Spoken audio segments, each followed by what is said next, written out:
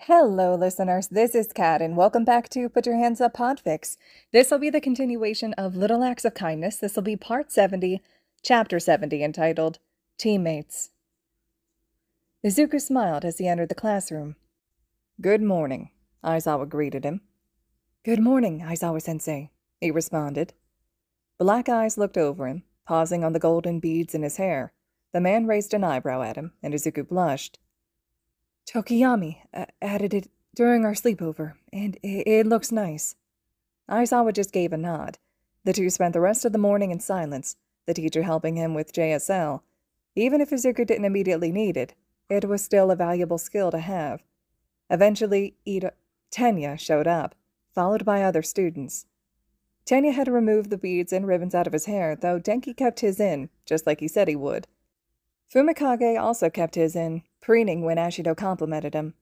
The bell rang, signifying the start of homeroom, and Aizawa-sensei stood up from where he had been sitting. "Today, teams for the Civil War will be announced. Today is also the only day we will give you to plan during school. Any further planning will be done on your own time. But before that," he paused, bending down and pulling out a box from behind his desk. "I've replaced the fidget devices." The class cheered. Aizawa allowed it for a moment, before narrowing his eyes at them, causing them all to fall silent. He gave a nod of approval as he stepped over to his computer. Aizawa clicked a button, and the projector turned on as he pulled down the screen. Soon a wheel with a ton of names on it was showing, with an empty column on either side of it. "On this wheel is the name of every student in the first-year hero courses. The first name that is picked will be a member of the hero team. The second name picked will be a member of the villain team, and so on and so forth. Once the two teams have been decided, the names of the heroes will be inputted and the leader will be selected." Tenya raised his hand. Aizawa nodded to him. "How will the villain leader be picked?" "During afternoon classes, the two teams will be separated and provided with more information. At this time, the villains will be informed who their leader is." "Sensei, if this is random, then how will Class B learn who's on what teams?" Ojiro asked after raising a hand. Aizawa gestured to the projector. "This is set up to display the same thing between both of our classes." As he spoke, the wheel started to spin. "As you can see, Vlad has already started it." It took a few minutes, but soon all the names were sorted into two columns. For the hero team, Todoroki, Bakugo, Yaoyorozu, Shiozaki, Hananuki, Tokage, Uraraka, Komori, Jiro, Ojiro, Asui, Kororo, Kendo, Pony, Tetsu, Fukudashi, Shota, Ida, Tokiyami, and Shinso. For the villain team, Midoriya, Shoji, Kirishima, Kaminari, Mineta, Yanagi, Sato, Ashido, Aoyama, Hagekure, Koda, Sero, Iwase, Kaibara, Kamakiri, Kodai, Shishida, Subaraba, Bando, Rin, and Monoma. It was unbalanced. The obvious powerhouse students were on the hero team. Izuku swallowed, seeing as he was on the villain team. They were at a major disadvantage. Now for the hero leader. Aizawa clicked a button, and the wheel on the screen spun. It spun for what seemed like an eternity before slowing down and coming to a stop. "Congratulations. Shinso Itoshi is the leader of the hero team." "Me?" the boy muttered, and the class turned to him. He raised a hand. "Can I pass leadership to someone else?" Aizawa snorted. "Nope, you're stuck with it." "Cool, guess I'll die now." Tenya gasped. "No, you're not allowed to die. We need you to lead us to victory." "Chill, it was a joke. I don't plan on actually dying," Shinso said, waving a hand dismissively, then blinked. "Wait, the only reason you don't want me to die is so that I can lead you for the school exercise?" "No, of course not, but school is very important," Tenya said, chopping his hand down as he nodded his head. "Ida fears being expelled more than death," Todoroki informed the class with a dull tone. Izuku reluctantly nodded his head, agreeing with that. "With that out of the way, now it's time for classes to start," Aizawa said, getting up and leaving the room as the bell rang. A few minutes later, Yagi came in, and the ending bell rang too. All too quickly, the classes seemed to pass by until it was lunch. Message from Nezu. "Meet in the central room." Izuku didn't respond to the message, just said goodbye to his friends and walked for a minute until he was alone. Pulling out his phone, he opened the app and soon was in the vents. It took another couple minutes for him to make it to the central room. Nezu smiled. Good, I'm glad you are here, Midoriya. First, I would like to apologize. Izuku blinked, tilting his head. Aizawa-kun has informed me that I've been going a bit too far in my testing, such as last week when I had you go after Mirio-kun. I want to make it clear that you can tell me no if you're ever uncomfortable with doing anything. I can say no, Izuku questioned, making sure he heard right. Yes, I'm sorry if that wasn't clear before. I get a bit carried away with myself at times. That's why today I wish to discuss with you my plan for your year. Do you remember when I first told you about Gym Zeta? Izuku nodded, recalling the principal's words from a few weeks ago. The gym is a bit of a drive, since it's not usually used until your 3rd year. Though I might take your class for an afternoon to the gym, I think it would be useful to see how well the first years do on the test, as you guys don't have as much practical experience as the 3rd years. Speaking of experience, though, your class has encountered villains, so perhaps I should use Class 1B as a control test, as they will only have the internship for practical experience, while your class will have the USJ and the internship. At that time, I mentioned that it might be interesting to test both the first-year classes in Gym Zeta, despite the fact I normally hold off till 3rd year. Do you think that Gym Zeta would be a bad idea? Izuku frowned as he thought about it. While he had been terrified doing Gym Zeta, and had gotten fairly injured, it was definitely an interesting experience, and it had served its purpose. He found himself responding to situations faster. You mentioned wanting to see how our experiences played into our handling of Gym Zeta. Wouldn't my taking part in the tests skew the results? Izuku questioned. Yes. During the 2 classes, I will have you helping me in the booth. It will be a valuable experience for you, while also making sure I don't go overboard during the tests. Of course, we will keep it on the easy level. Izuku gave a slow nod. I think it should be fine, so long as Recovery Girl is nearby, just in case. Excellent. Now, as we still have a few minutes before lunch is over, how about we go over your analysis? He gave a small smile and nodded. Izuku was scribbling away in his notebook when the door opened and Vlad King showed up. Behind him stood several of his students. Those on the villain team, follow me. Izuku stood up, seeing his fellow villain classmates stand as well.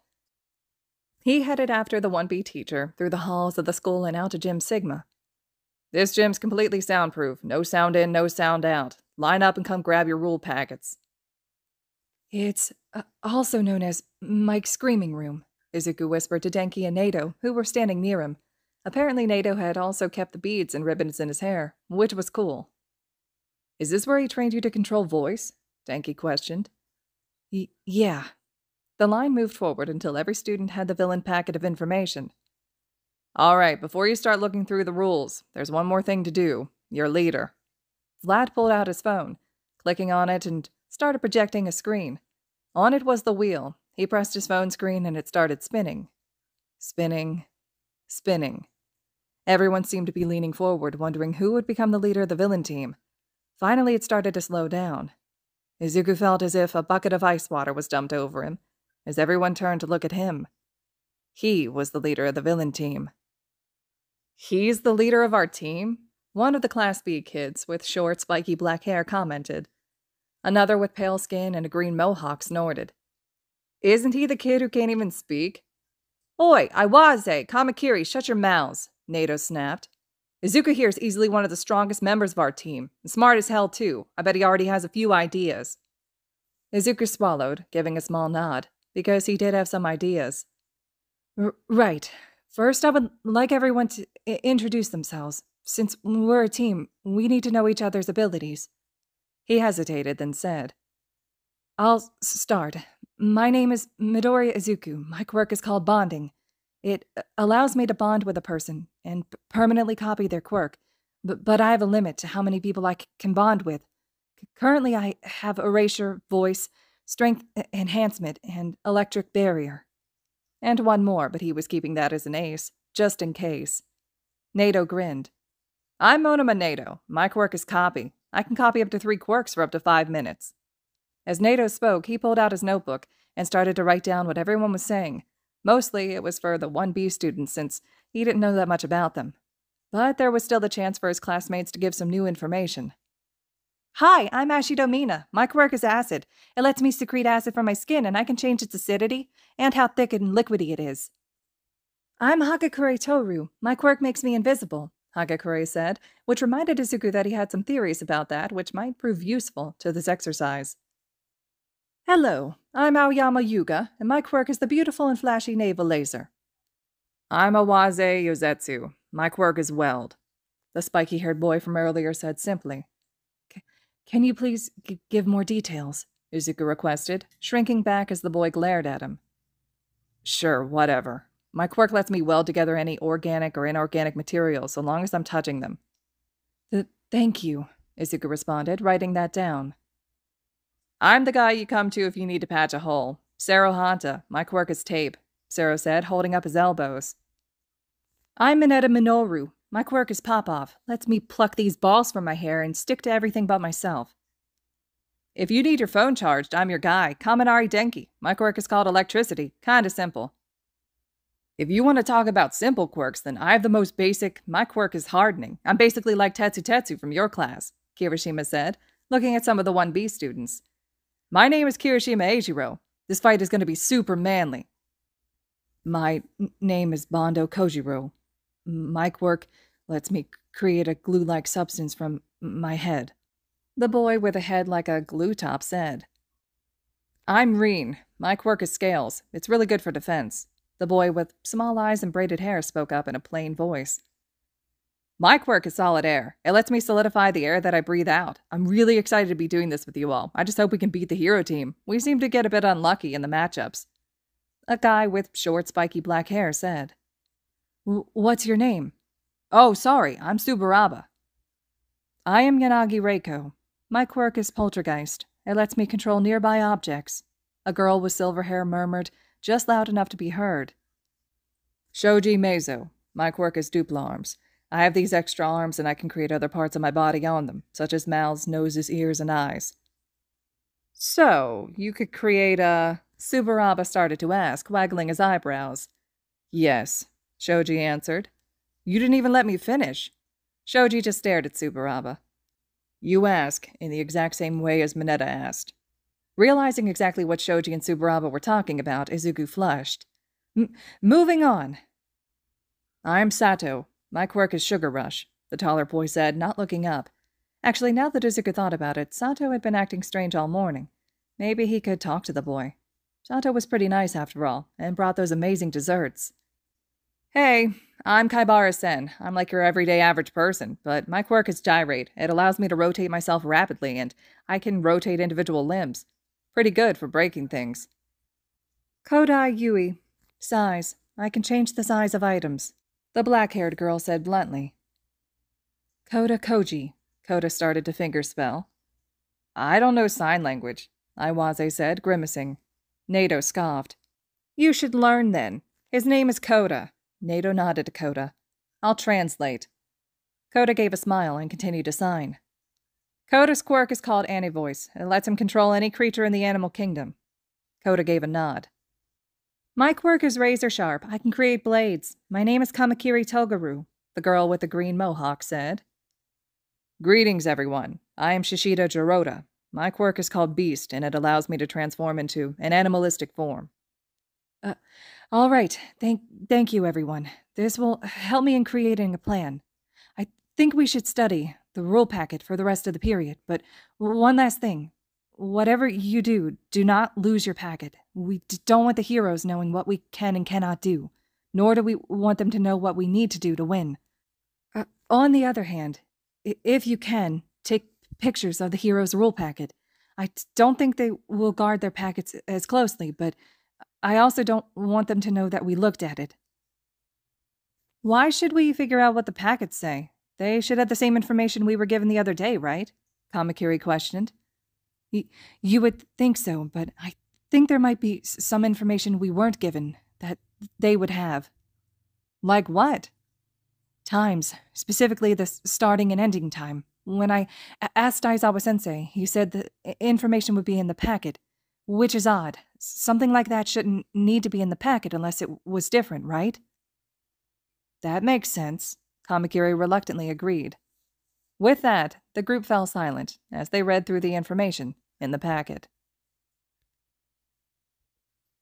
All right, listeners, this concludes chapter 70, kind of an intro of what the team is going to look like for the upcoming exercise.